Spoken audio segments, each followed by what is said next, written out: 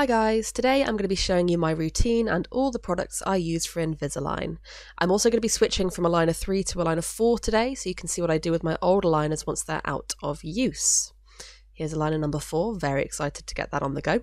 So I like to give my old aligners a really good scrub before I put them back in their original packaging.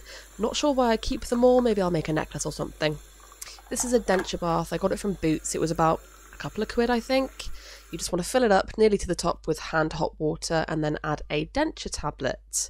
These are Boots' own denture tablets. They were a couple of quid as well, but I think all the supermarkets do them. Just pop them in the water. And then while you're waiting, you can give your aligners a good scrub with a toothbrush, which I can't do one-handed, so please do use your imagination for that. Then you can pop your aligners into the blue slidey component, make sure they are interlocked, not overlapping. Pop them in, cover them fully, and then shut the lid and leave them to soak for about 10 to 15 minutes. Cool, now onto the teeth. My toothbrush is manual. It has an electrical buzzer, but the head doesn't spin, so I just use it manually most of the time. By all accounts, an electric toothbrush is better to use, but here we are.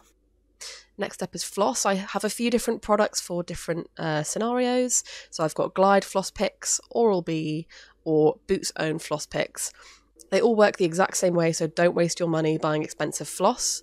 I like to use Oral-B when I'm at home because it's better for the environment, but I do find picks like this are more convenient on the go or if I'm filming a video like this. Yay, single-use plastics. Lovely. Next up is mouthwash. I use Listerine Cool Mint with a milder taste, because alcohol-based mouthwashes really aren't recommended, but also I just find that they're so strong they actually burn my mouth, so I prefer this one because it tastes better and it doesn't sting. Next up, you need to struggle to try and open the Invisalign packet with your teeth because your bite's misaligned, and then get there in the end. And here are aligners set number 4, lovely and clean and new, very exciting. And get them in there. I like to start from the front and then push my way back. I like to add a lot of extra pressure with my thumb just to make sure that they're in as far as they can go.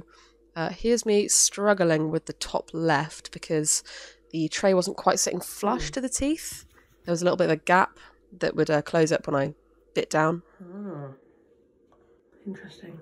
Popped my lower aligners in just to see if biting down with both would help. And again, just applying extra pressure to make sure they're in all the way. I found that after a few days of this being filmed, the gap on the top did end up fixing itself, and that's usually the case. So be patient, but if problems persist, then obviously speak to your dentist and hopefully they can get things sorted, maybe with extra attachments or things like that. Once your aligners have finished bathing, you can tip out the excess water, and then I give them one last scrub before putting them back in the original packaging. Thanks for joining me, and I'll see you next time.